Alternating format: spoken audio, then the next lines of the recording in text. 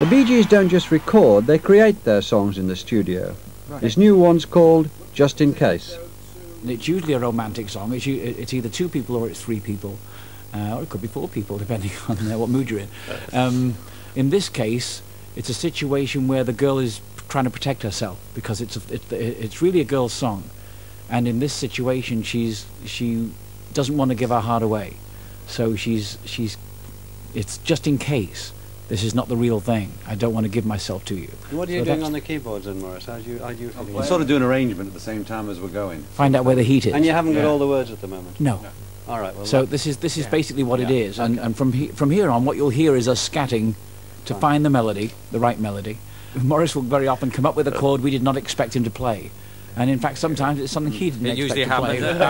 In which case we usually kill him, or severely beat him. I had to find someone to tell me which one it was. Yeah, right. Was it the black ones or the white? Just talk me through that one section. It's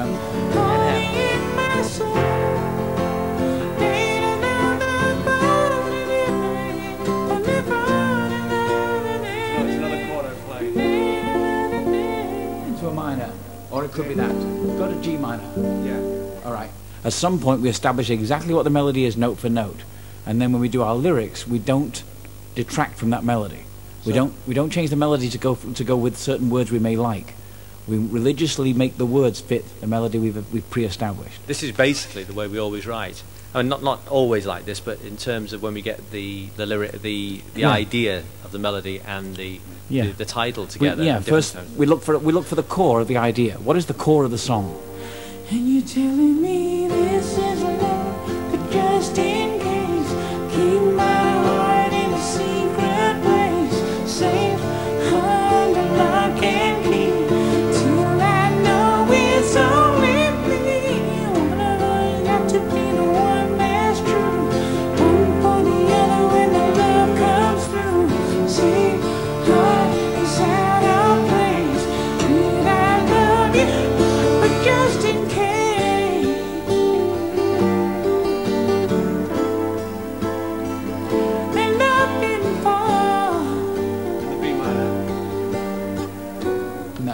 We went to the B minor. No, B flat. No, B. Hello. Okay. Yes. B flat minor. Yeah. Right. Oh yeah. Yeah, that's what I was saying. the words that are there, how have they arrived there? Are all the words there? Are these just words? In this case, it was just those first four lines. This is love, but just in case, I'll keep my heart in a secret place, safe under lock and key, till I know it's only me.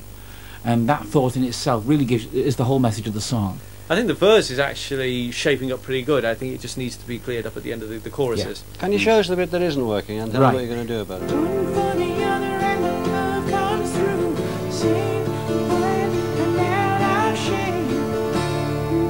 Right there, we've got to find something else, right? Yeah. So what are you going to do? What are you going to do about finding something? Well, we had something actually we did before, which was when we went to the G minor. Oh yeah, Then the B flat minor. Right, and that takes you back to the verse again. Yeah, We had something That's like a possibility. That could work. yeah. In the late 70s, the Bee Gees wrote several international hits for their tragically ill-fated younger brother, Andy Gibb. He was his own worst enemy, in fact. I don't think he really knew where he was going, what he wanted to do. I'm not even sure whether he would have really wanted to have stayed in music or do something else. But even now, after, what, 8 years after he died, I still don't know, I still don't really think I knew him. We did this tour in '79, the Spirits tour, and when the fever stop was really hot, and it was quite an exciting time for all of us. We opened up in Fort Worth, Texas, and then we were in Houston. Andy was there, and he just had a couple of hits, and he was doing real well. And he joined us on stage, and I think it was probably one of the best nights I can remember. Ladies and gentlemen, our brother Andy!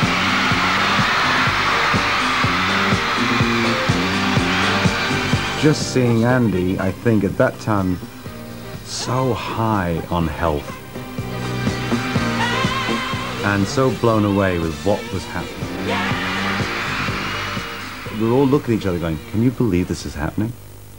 Because it was a dream. It was something that I don't think many groups or many artists get to ever experience, but it was something like you can never forget.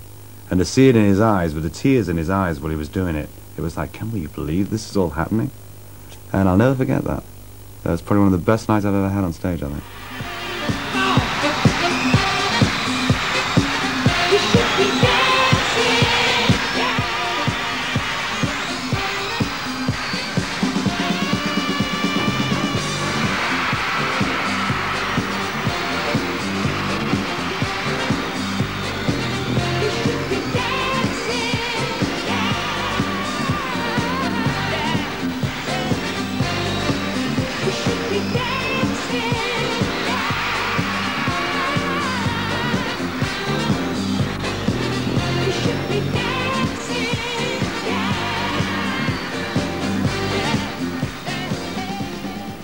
While he was in Miami, the whole time we were making records, it was good, and he was good, and he was healthy, and he was leading a healthy lifestyle. And at some point, he got in with the wrong people, and decided he had to live in Hollywood, and went to Hollywood, and from then on, everything started to go the wrong way. You know, I mean, the press on that stuff was a killer. I felt like, how could they? You know, you feel like you just want to say sod it all, you know. If I wasn't doing this, I wouldn't get this attention, you know. What upset you about the press? Well, the lies, just pure lies. I mean, they didn't know any truth at all. I mean, to put it in a quick line, they used a local pub in Oxfordshire called Thatcher's, and all the press were there because it happened at Robin's house at the hospital. He was living in Robin's house down the road in Oxfordshire, in Tame. And they used this little pub as a headquarters for the press. And one of the guys ran in, picks up the phone, and started calling his editor. He said, "I got some bad news, Chief." He goes, "Yeah?" He says, "Yeah, it was natural causes." That, to me, put the whole thing in a nutshell. This is a kid who learnt to fly 3 months before he died. So it's hard to say that it was too much drugs or too much drink. However, that was his problem. Towards the end, he went into a downhill spiral. He just went into drinking about as much as he could. And then, after he died, we found out that he had a heart disease, and that he knew this, that he'd known it for the last couple of years, but he'd never told anybody. I love this room very much.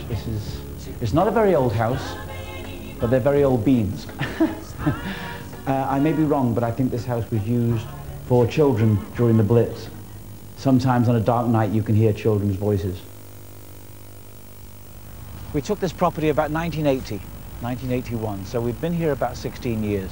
The kids have had a fantastic time here. It's a pity we don't spend more time here, but they love it. You're not nippy. I'm a bit nippy. Away from the Miami studio, Robin enjoys his Oxfordshire home, an ancient church building. Okay, this is the Great Hall, what's left of it. This has got quite a good history.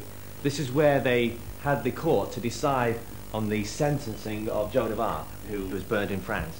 This took place in here, along with other sentences for local people, which included being whipped bareback up and down the high street of Tame for things like adultery and other offences. It was built by Robert Grosseteste in the 1100s and has been the home of the bishops of Lincoln right up until the Reformation. Where we lived in Australia, we were always living on the sea, Bondi Beach and places like that in Sydney. It's beautiful over there. So when we first came to Miami, it reminded us very much of that. There was a big hurricane relief concert being planned to raise money for Miami, and we said yes, we'd love to do that. It was just magic.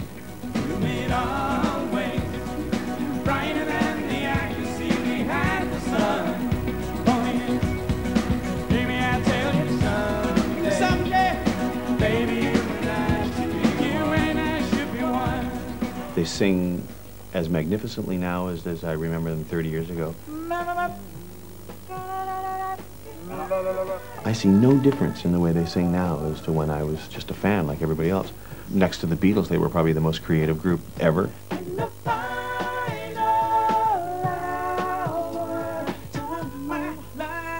On the up-tempo song, which is called I Surrender, I encouraged them to be co-producers with me on that because the demo was so well constructed, half the work was already done. I surrender. Right?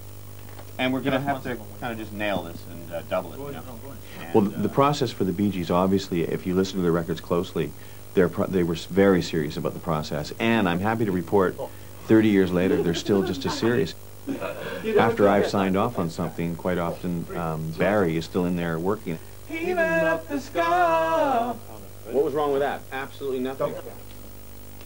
I think there's a lot of thought that goes in and play it and listen to it the next day, but not to the point of being a fanatic about it. Just wanting to get it absolutely right, and that's their style.